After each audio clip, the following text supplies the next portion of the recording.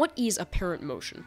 The technical definition is an optical illusion in which stationary objects are viewed in quick succession or relative to moving objects. In these circumstances, stationary objects are perceived to be moving by the human eye.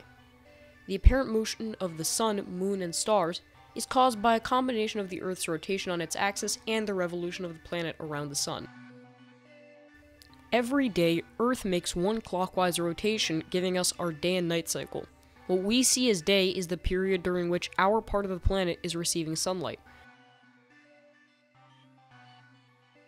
Now let's take a quick look at our moon and its stages. There is the full moon, waxing gibbous, first quarter, waxing crescent, new moon, waning crescent, third quarter, and waning gibbous, all caused by the moon's apparent motion.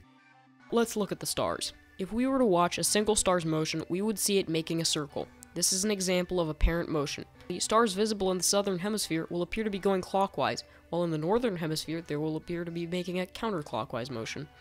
All of these stars are following orbits around the center of our galaxy, just like our sun. Due to apparent motion, however, they instead appear to circle around Polaris, or the North Star. Since our sun also revolves around the center of the galaxy, we follow a similar pattern of revolution as the stars we see in the night sky.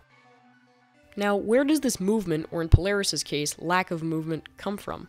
It comes from Earth's spin. Earth spins under the sky once a day, and our spin causes the sun in the daytime and the stars at night to rise in the east and set in the west.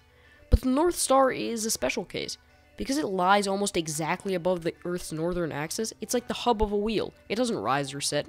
Instead, it appears to stay put in the northern sky, while every other star revolves around it.